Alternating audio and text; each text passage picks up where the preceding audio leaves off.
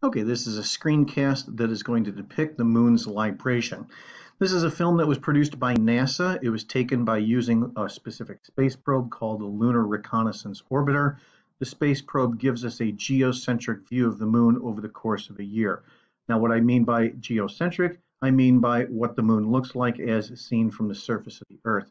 We're going to see basically 12 lunar months occur here with this video as the moon then orbits the Earth over the course of 2019. You're going to see a number of different effects here. First of all, of course, you're going to see the moon go through its set of phases, starting with new moon, for example, progressing through full, and then back to new once again. You're also going to see the moon change its apparent size as it orbits the Earth. And the reason for that is because the moon's orbit about the Earth is not a perfect circle. It's instead an ellipse. So then therefore, when it's close to the Earth, what is called perigee, this is then when it's going to be large. When it's farther away from the Earth, this is called apogee. This is when the moon is going to appear a little bit smaller.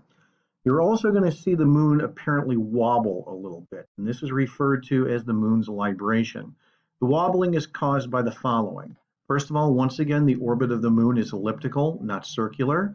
So when it's close to perigee, it's moving a little bit faster in its orbit than when it's close to apogee, when it's moving a little bit more slowly in its orbit. In addition to that, the moon's orbit about the Earth is tilted at about 5 degrees with respect to the Earth's orbit about the sun.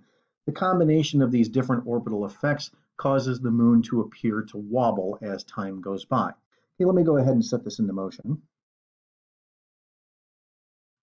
like so. And then as the film here progresses, very thoughtfully, NASA has also indicated here the various geographical features with craters, valleys, mountains, and so on here on the face of the moon as time goes by. Now, because the moon's orbit is elliptical, once again, this causes the wobbling that we see and the fact that the moon's orbit is tilted by about 5 degrees with respect to the ecliptic. We can then sometimes poke around a little bit to the side of the moon and see a little bit more than 50% of its face.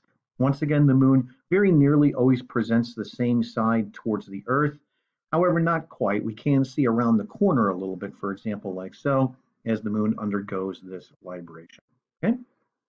All right, I'm posting for you the link associated with this NASA film with this particular screencast.